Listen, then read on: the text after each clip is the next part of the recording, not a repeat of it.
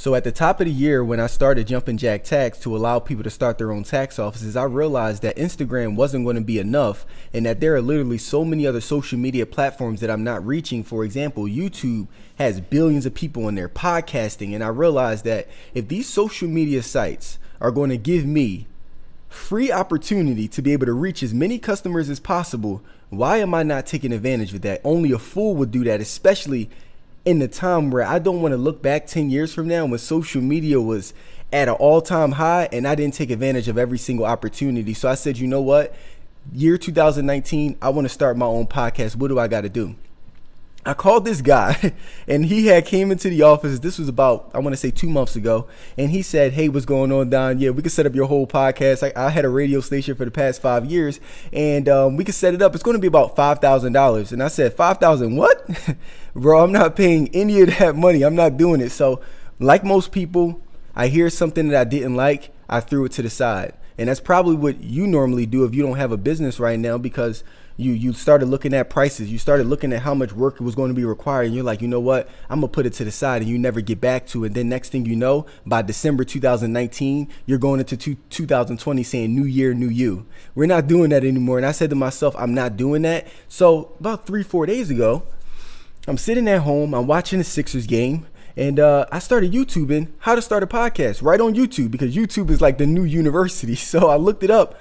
And to my surprise, there were 1,000 videos that showed me how to set up an entire YouTube station. Started watching the videos, put in a few hours. And by the way, if you want to get into any business, please do not think that you're not going to have to put in the amount of hours and effort to be able to study your craft, to understand there's so much free resources. All you got to do is type your hands away the same way that you do on the Shade Room, looking at all of these celebrities and all of these blogs. If you put that same amount of effort into something that you want to start, I guarantee you that you'd be so much further ahead in life. We just got to switch up our priorities, right? So I go to YouTube. Next thing you know, I'm reading up and I'm watching all of these videos. They're literally showing me step by step how to piece everything together, all the way down to the exact products that I need to buy.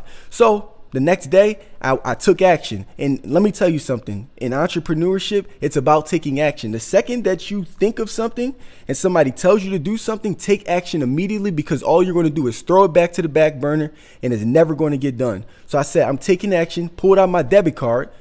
Will you believe that I went to Amazon and I literally bought every single thing that you're looking at right now? From this stand to this microphone to this pop filter. I don't even know what this is. Half of this stuff. I just was clicking all on it on YouTube. Got all of this stuff, headphones, the software and everything. And I'm coming to you today with an entire podcasting studio set up in a matter of 2 days, straight from Amazon, and 2 tables from IKEA. Now, that's so extraordinary to me, because 10 years ago, that would not have been possible. But today's age, with social media, we have the ability to be able to create our own products, create our own websites, create our own mobile applications, and everything is right there at our fingertips. We just got to actually take the action to do it. So I'm just letting you know right now, if you want to be an entrepreneur, please promise yourself and promise me that you're no longer going to say you're going to do something, that something is going to be on your list, and next thing you know, at the end of the year, it doesn't happen. We have a beautiful opportunity here. I want to see everybody win. I want to see us all grow, especially with this situation going on with Gucci, to where literally they're putting racism right in our faces. You now have the opportunity where so many black people are coming together to want to support each other, that you need to start a business so that they can support you. Stop being on the outside looking in. Actually get on the game. Get in the field. Get on the field. God is calling you. Yo, get on the field. Yo, your purpose is right here. Get on the field. The coach is telling you to get in.